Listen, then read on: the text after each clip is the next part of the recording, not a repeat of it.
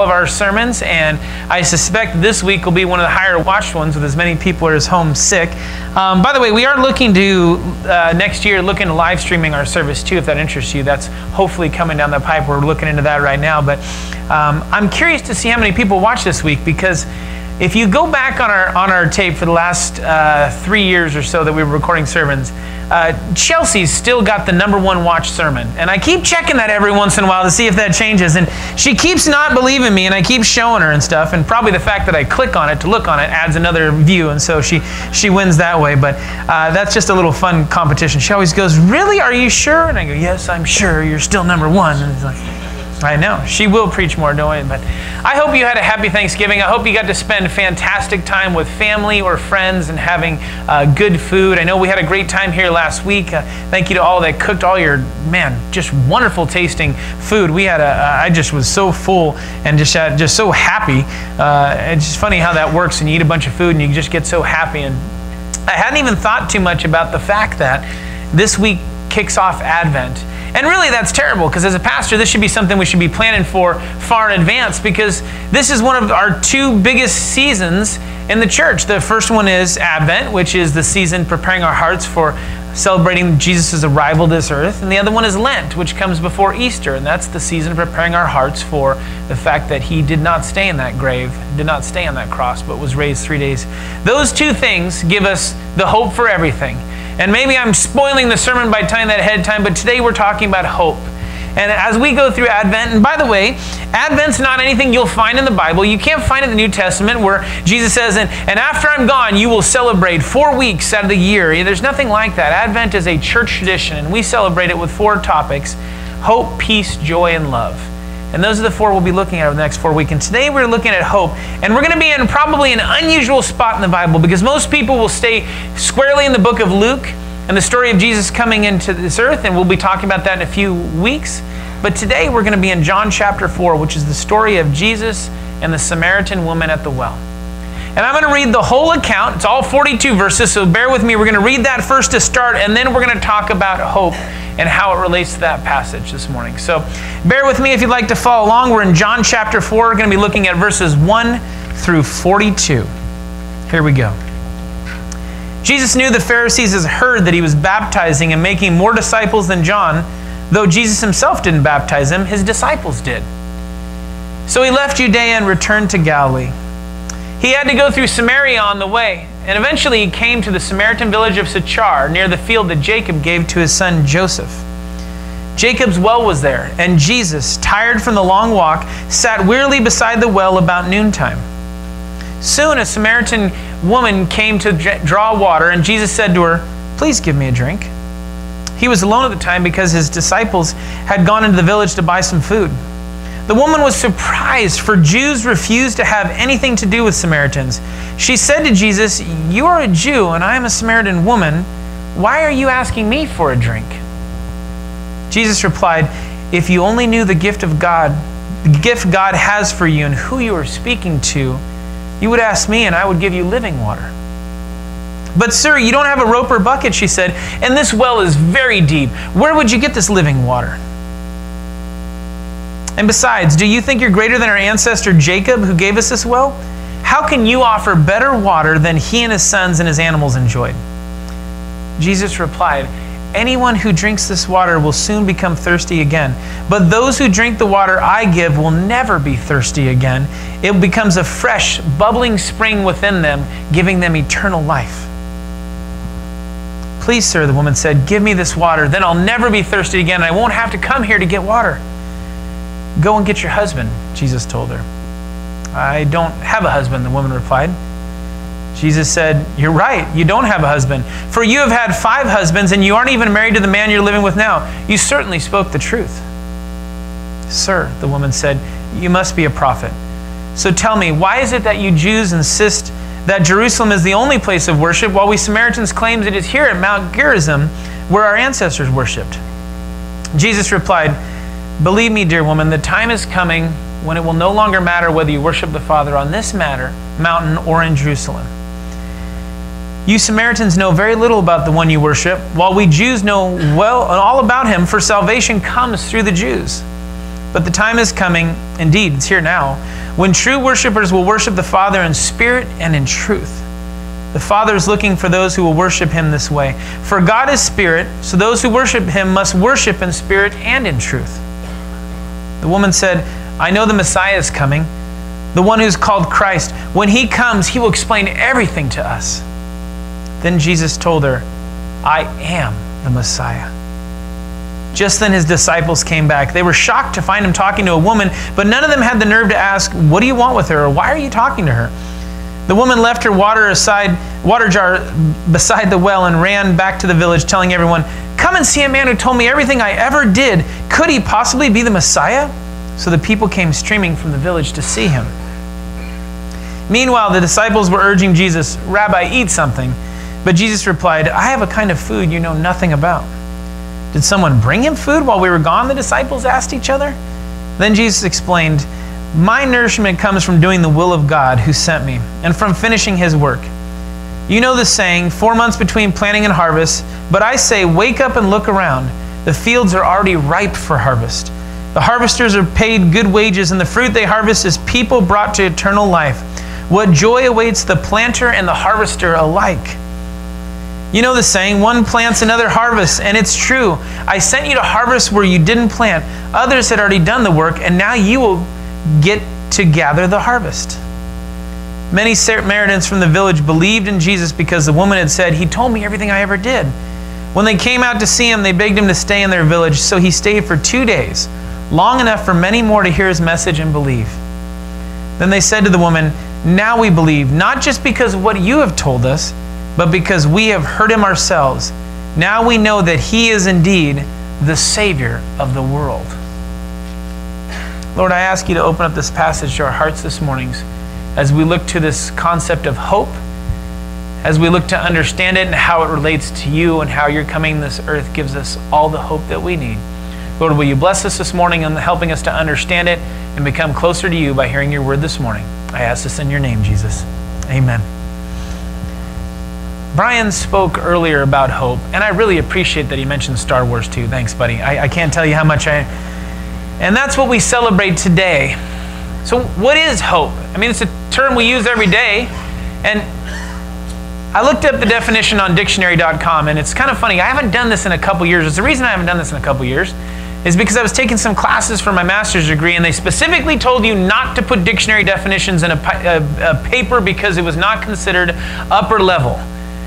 But sometimes I think when we're trying to understand concepts, we need to, I guess, start at that lower level, that basis of understanding, if you will. And I disagree with those instructors because I believe in the way you should talk to somebody, you should always start at the same level and you can go up together from there. So dictionary.com says hope is this: the feeling that what is wanted can be had or that events will turn out for the best.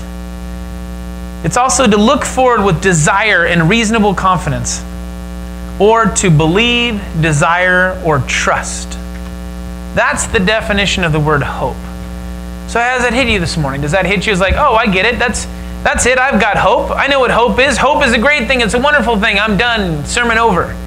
There's a lot more that goes into hope because hope can be a lot of different things in our lives. And as we look through this story, this passage this morning, hope runs like a roller coaster up and down. It's not consistent. It's not even consistently rising, although it does rise, but it really ebbs and flows. And let me put it to you this way. The first thing I would suggest to you this morning about hope, both in this story and in our lives, is this: hope can be lost. Have you ever felt lost, like you didn't have any hope? Let's look at verse 9 and verses 19 through 20 again, because this is what it says. In verse 9, after Jesus has asked for a drink, it says this: the woman was surprised, for Jews refused to have anything to do with the Samaritans.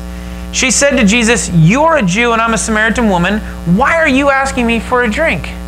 And then if we skip over to verses 19 through 20, as the conversation continues, and Jesus has just told her that she's been married many times, living with a man she's not even married to, she says this: "Sir," the woman said, "you must be a prophet. So tell me, why is it you Jews insist that Jerusalem is the only place of worship, while we Samaritans claim it is here on Mount Gerizim where our ancestors worshipped?" The reason I would say here that hope can be lost or hope is lost is because for this woman at that point, she has no hope of having any kind of relationship at all with this stranger, who she starts off by realizing he's some sort of teacher, and then she started realizing he's some sort of prophet, and she comes to realize in her life that he is the Messiah. But to start off the conversation, she has no hope, no expectation of any relationship between her and him, because he is Jewish and she is Samaritan, and this is a big problem. If you don't know why it's a big problem, I just want to share with you a little bit of the history of this, because Samaria is a very interesting place. Jesus is going from Judea to Galilee. The shortest route is through Samaria, and he's taking the shortest route at this time. But typically, the Jewish people would not do that. They would go all the way around. And the reason they would go all the way around is because it goes way back to a prophecy that we read last year in the book of Isaiah, if you remember that, about Assyria conquering Judah. When Assyria came in and conquered that area of Judah, they took over and they basically deported a lot of the Jewish people into custody. But they left some people there and then brought in a bunch of their own people. And what happened then is that after this mass deportation, and they took all these people they considered valuable, by the way, they left the people they didn't consider valuable. After this mass deportation, they brought in colonists, and these colonists intermixed with the Jewish people and basically started what becomes the Samaritan people. And not only that, they took their own religion and what little of the Jewish people there and kind of mixed the religion and kind of had this muddled religion. And so this is a big problem, because later on, when the Jews were able to resettle years later, this bitterness developed, because as soon as they came in, they were dealing with these people who they considered mixed, and they didn't like that. If you were a Jewish person and you wanted to go worship in the temple, it had to be all Jewish people there. It couldn't be anybody who was Gentile also, and these people didn't worship the same God. They had this kind of collaboration of ideas that came together, and so these two groups did not get along at all. Their religion was different. Their overall ethnicity was different, although shared some things, and they didn't like each other at all.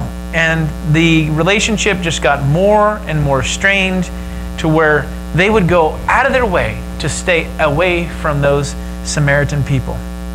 They each had a different place to worship God. The Jews did in Jerusalem. Right there is where the Samaritans did it, on that Mount Gerizim place. For this woman sitting there at the well, with Jesus coming up and asking her for a drink of water, she had no hope that they could have any kind of relationship at all. She had no hope at all, because not only does she tell us how they're different people, but they worship differently, and there's no hope at all there. The hope is basically lost. And here's the scoop. It's not just lost for her relationship with this Jewish man walking up. I would imagine that a lot of hope is lost in her own personal life as well. We get a glimpse of that on a couple of passages. If we look at verses 16 through 18, we really get the eye-opening thing to really unravel more about this woman's life. Because Jesus makes this comment to her. He says, "Go and get your husband," Jesus told her. "I don't have a husband," the woman replied. Jesus said, "You're right. You don't have a husband, for you have had 5 husbands, and you aren't even married to the man you're living with now. You certainly spoke the truth." This is a big deal then. Not as big a deal in our day and age, but back then was a very, very big deal. And Jesus calls her out on it, because she kind of says, "Well, I don't have a husband." Well, he goes, "You had 5 husbands. We don't know what happened to those 5 husbands. We don't know if they all lived good lives and died for some strange reason. We don't know if they left her. We don't know what happened to them at all. We do know that at the moment she's living with a man who's not her husband. And we do know that she's at a well by herself in the middle of the day with no one else there to help her out or protect her." Let me tell you, if you're in a very desert place that has not a lot of water, and you have to go to a place to get water, noontime is the worst time. It's very hot. It's very dry. The sun is beating down upon you. A lot of your water is going to evaporate on the way back. Noontime is the worst time to go and draw water. The best time is to go when it's cool in the morning before the day begins, which is where you would expect the majority of the Samaritan women to go. But we can kind of infer from the passage that she's not really accepted in with the other Samaritan women, because she's living with a man she's not even married to. She's had 5 husbands before. She's an outcast. So she goes and gets her water at noontime in the middle of the day when it's terrible, with no other protection, no other people to help her out. See, there's a lot of hope lost for this woman. There's hope lost for relationships. There's hope lost in her own personal life. I mean, how much hope can you have for your 6th marriage, or even wanting to get married again for a 6th time if the other 5 have not worked out before? See, sometimes in our lives, hope gets lost. Maybe you feel like the woman at the well this morning. Maybe in your life, you feel like hope is lost for relationships with others or personal relationships that are deeper to you. The good thing about this story is it may start with a woman whose hope is lost, but it doesn't end there. Because, see, this neat thing happens that we catch a glimpse of that we didn't even realize hope could have there, is that this. Hope can hang on by a thread. Think about that for a second. You ever been in a point in your life where you feel like all hope is lost? You ever been in a point in your life, maybe now, where hope is just hanging on by a thread? It still is for her. It's not 100% lost, because she makes this statement when Jesus starts explaining some things to her. He starts to tell her about what true worship is, because she asks him this question, why do you guys worship in Jerusalem when we worship here? She's kind of really trying to distract the conversation. She doesn't want to address the fact of the husband issue with him. So she goes right into another issue they have. He explains to her what it means about true worship and stuff. And then it says in verse 25, her response to him is this. The woman said, I know the Messiah is coming, the one who is called Christ. When he comes, he will explain everything to us. See, even though she doesn't have any reasonable expectation to have a relationship with Jesus or be able to talk with him, worship with him, there's just this little thread of hope that says someday this Messiah will come and he's going to make everything right and he's going to explain everything to us, and it won't be so confusing anymore and we won't have arguments and disagreements. And in this moment, we get a glimpse of the fact that there's hope hanging on by a thread. And that's a really good thing. She has just enough hope, just enough, to believe that the Messiah is still coming. You know, even the disciples felt this way at times. A lot of times we think of disciples and think, oh, they walked around with Jesus for 3 years. They were constantly fed by his teaching. They knew exactly what was going on. They were going out and healing people. But at times the disciples hit some low points themselves where it seemed like hope was lost. When Jesus was taken away and crucified, for all the disciples, hope seemed to be lost at that point. But then, when he reappeared to them, things started to really change, except for one, named Thomas. Because when Jesus appeared to the disciples, Thomas wasn't with them. And this was a problem because Thomas said, I saw him die on that cross. I know he's dead. I really felt like hope was lost, but I'll tell you what, there's only a thread left of hope left in my life. If I could only see this Jesus again, then I would have hope again. Maybe you remember the story. It's in John chapter 20, verses 24 through 29. It's where we get the whole concept of doubting Thomas. This is the story if you haven't heard it before. John chapter 20, verses 24 through 29. One of the 12 disciples, Thomas, nicknamed the twin, was not with the others when Jesus came. They told him, we have seen the Lord. But he replied, I won't believe it unless I see the nail wounds in his hands, put my fingers in them, and place my hand in the wound in his side. 8 days later, the disciples were together again, and this time Thomas was with them. The doors were locked, but suddenly, as before, Jesus was standing among them. Peace be with you, he said. Then he said to Thomas, put your finger here. Look at my hands. Put your hand in the wound in my side. Don't be faithless any longer. Believe. My Lord and my God, Thomas exclaimed. Then Jesus told them, you believe because you have seen me. Blessed are those who believe without seeing me. That's an example of someone who's got hope hanging on by a thread. All his friends are telling him that Jesus has risen from the dead, and he's sitting there going, I want to believe it, but there's only a little bit of glimmer left in me that hopes that could be true. And so I'll put this crazy precursor down. If I see it, I'll believe it. And Thomas is like, way off the hook. I want to stick my fingers in the holes in his hands and hand in his side. That is so gross. I'm never going to get over that. I just don't think that's what you really want to do.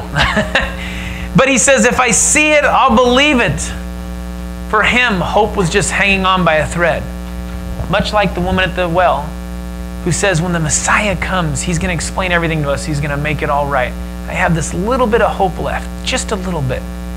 Maybe you find yourself in that same scenario this morning where your hope is just hanging on by a thread.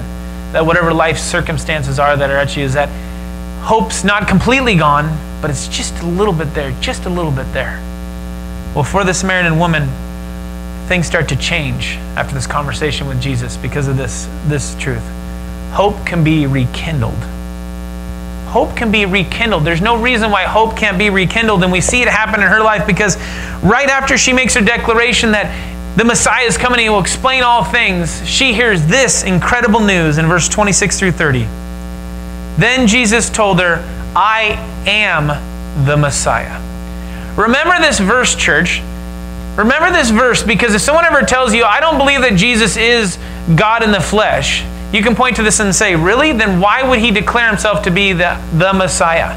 That's the only way it could be. This is one of the several key verses where Jesus identifies himself as God in the flesh. And he says to her, I am the Messiah. Just then his disciples came back. They were shocked to find him talking to a woman, but none of them had the nerve to ask, what do you want with her? Or why are you talking to her?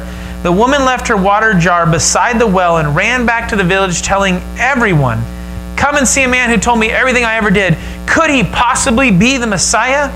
So the people came streaming from the village to see him. In that moment, her hope that was hanging on by a thread, waiting for that Messiah, all of a sudden it's rekindled because the hope of the Messiah coming is now in front of her, right in front of her very face, and has declared himself to be the Messiah. And she goes running to tell everyone she knows, you guys gotta see this. You guys gotta come and see and hear what this guy said and who this guy is. It's no longer this conversation about, well, when the Messiah comes. It's the Messiah is here. You guys have got to see. Can you imagine the excitement in her voice as she's going through the crowd and her town telling everyone to come see? This is a woman who's off on her own in the middle of the day getting water because she probably doesn't like to be around with the crowd because the crowd probably doesn't like her very much and is uncomfortable with her. And now she's going to everyone, it says, to let them know that they need to come and see. And her hope is rekindled. It is on fire. Sometimes as a church, we need to rekindle our hope. Sometimes we get so used to doing church and doing the Christian life that we start to forget about why we do the things we do. We start to forget about the hope of what we have. And it's not just our church that's happened to. One of the very first churches had that same problem. So much so that in the book of Revelation, Jesus speaks right to that church themselves. If you've never read the book of Revelation, read it. It's a great read. Don't read it right before bed. You won't sleep. But read the book of Revelation sometime and you will find out in Revelation chapter 3 that Jesus begins to speak to the churches and address them each. And in Revelation chapter 3, the first 3 verses, he talks to the church in Sardis. This is what it says. It says, write this letter to the angel of the church in Sardis. This is the message from the one who has the sevenfold Spirit of God and the 7 stars. This is Jesus speaking. I know all the things you do, and you have a reputation for being alive, but you are dead. Wake up. Strengthen what little remains, for even what is left is almost dead. I find that your actions do not meet the requirements of my God. Go back to what you have heard and believed at first. Hold to it firmly. Repent and turn to me again. If you don't wake up, I will come to you suddenly, as unexpected as a thief. These are scary words. For those that were in the church of Sardis at the time, this should have been terrifying to them that Jesus was saying, you need to wake up. You have a reputation for being alive, but you are dead. But that's not the end of the story. Because he doesn't just write them off and say, I'm done with you. Judgment is coming. He says, wake up. Strengthen for what little remains, for even what is left is almost dead. He says, go back and to what you heard and believed at first. Hold to it firmly. Repent and turn to me again. He says, you can have your hope rekindled and it can be lit like a fire again, and it needs to be. You can't just have a standing in your community of being that church that is good, that does good things and stuff. You need to go back to what you heard at first, that Jesus is Lord. And repent from your sins and follow Him and tell everybody you know you need to be alive again. To me, it's terrifying and refreshing at the same time that our Lord would look at us at church and say, you're not doing what you're supposed to be doing, but you still can. He says you still can be rekindled. that hope can be rekindled. You can still wake up and do the right thing and follow God. The Samaritan woman got that. She got rekindled. She went back and told her whole church. You say, well, she didn't tell her whole church. She told her community. Is your church just this place? Is it just this several thousand square feet that's located at 616 C Street? Or is your church your house and your community and your neighborhood and your workplace and wherever you touch base with people? That's your church. That's your mission field. That's where you need to go out and share, just like this woman did. If you're in the boat with her and your hope is hanging on by a thread, but it's been rekindled this morning, then go out and share it with people so that theirs can be rekindled also. A really interesting thing happens next in this story. And there's a great truth for us to remember and catch is this. Hope combined with action can blossom into faith. I'll say that again because I thought about this a lot if I wanted to make this statement. And then I spent some time praying about it, and I said, yes, I do. I believe that God would confirm this, that hope combined with action can blossom into faith. Let's look at verses 41 and 42 again to see exactly what I'm referring to when I say that. Verse 41 and 42 say this. Am I in the right spot? Yep. Long enough for many more to hear the... am I in the right spot? I'm not in the right spot. Okay. Long enough for many more to hear this message and believe. Then they said to the woman, now we believe, not just because of what you have told us, but because we have heard him ourselves. Now we know that he is indeed the Savior of the world. This is not a light statement to be made at all. This is not like, oh, you're right, thanks a lot. We sure appreciate you giving this information. This is I've come and seen, now I need to go and tell type of thing. This is a deal where she heard, her faith got rekindled. She went out and took action and said, I'm going to share it with all these people. And the people said, Jesus, will you stay here with us for a couple days? And after he stayed and keep explaining who he was and what he was doing, they realized it. And then they said, wow, we believe. We heard it ourselves. We know that he's the Savior of the world. And they have faith in Jesus Christ at this point because they took action to find out what was going on. They heard something from someone else and they went and investigated. They took action to see what this was all about. They went and saw Jesus himself. Then they asked him to stay with them, and then they learned, and then it turns into faith. You may not be able to invite Jesus to come into your house and stay for a couple days, but the manual he left with us can sit there all the time, opened, read daily, and understood. We can take action ourselves that will grow our faith and make this hope more than just hope, but allow it to blossom into faith. And if we share it with others, they can experience the same thing. If we're willing to go out and share a little bit of our story, just like the Samaritan woman shared with her village, and people's interest and curiosity is piqued, and they investigate, or we help them investigate by giving them a Bible or showing them different passages or inviting them to church or showing them a YouTube video of a sermon or you name it. There's all kinds of different ways that we can put this hope into action to help other people grow into faith. But it all comes down to the same thing that those people declared. Now we know that he is indeed the Savior of the world. See, our hope and faith is in Jesus. Our hope and faith is in Jesus Christ. There's a reason we celebrate the Christmas season is because Jesus Christ came here for us to forgive us of our sins, to live a life that was perfect, and then die on that cross to pay the price for our sins. When he was here, he tried to share that with the disciples and let them know that he wasn't just asking them to follow him for no reason, that there was something so much more than what we are living in right now. And at one point in John chapter 14, he tries to explain it to them. John chapter 14, verses 1 through 4 says this, "Don't let your hearts be troubled. Trust in God and trust also in me. There is more than enough room in my Father's home. If this were not so, would I have told you that I'm going to prepare a place for you? When everything is ready, I will come and get you so that you will always be with me where I am. and you know the way where I am going. Jesus told the disciples in that very moment, here's the scoop. It's not just about this rock that we're floating on called earth. It's not just about these mere moments we get to share together on life. This is about eternal perspective. In other words, when you die and pass away here, you will go one of two places. If you have followed me and asked for the forgiveness of your sins and asked me to be the Lord of your life, then you're going to go to my dad's house. And it is something else. It's a mansion like you can't believe, with rooms for everyone inside. And some of you are out there going, I don't know if there's a big enough house that could fit me and all my friends. And I'm not sure if they'd let me in the door. You need to read this book to find out that it is absolutely true. That if you called upon the name of Jesus Christ to forgive you of your sins and come into your life, then you, just like a group of people in a Samaritan village, can clearly define that and say, we now know that He is indeed the Savior of the world, and that includes us. See, this is a story about hope.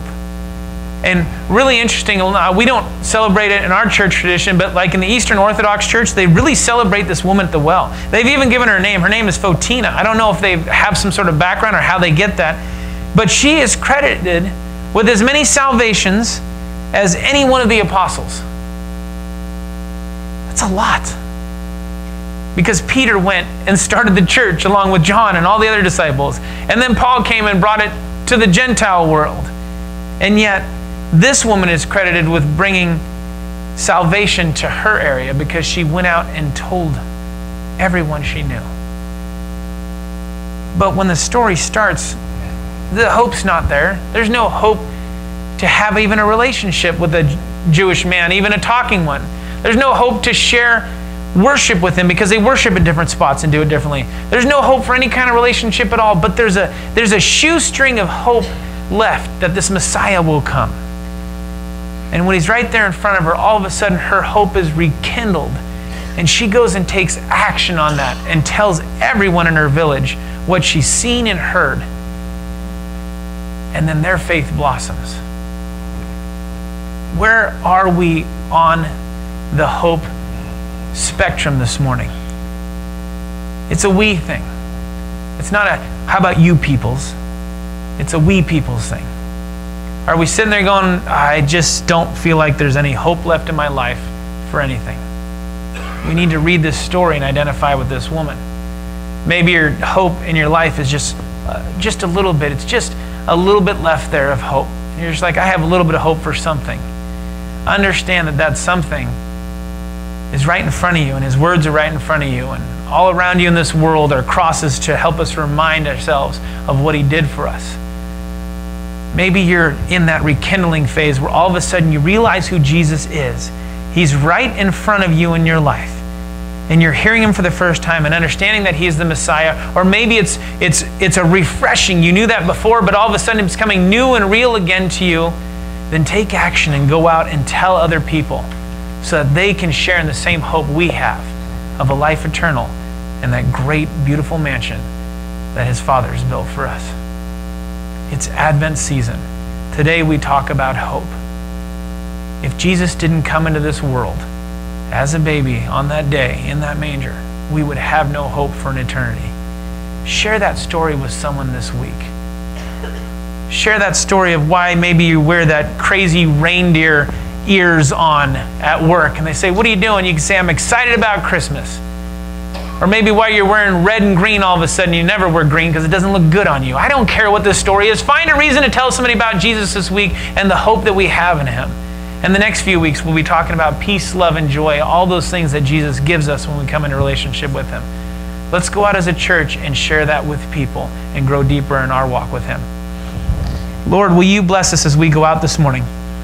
Will You inspire us this week to go out and share with people that as we look outside and we see a dark and dreary world, both truly physically right now, Lord, with all the storms brewing, but also spiritually, will You inspire in us conversations to help others come to find You and find the hope that only You can give, our hope in You, Jesus.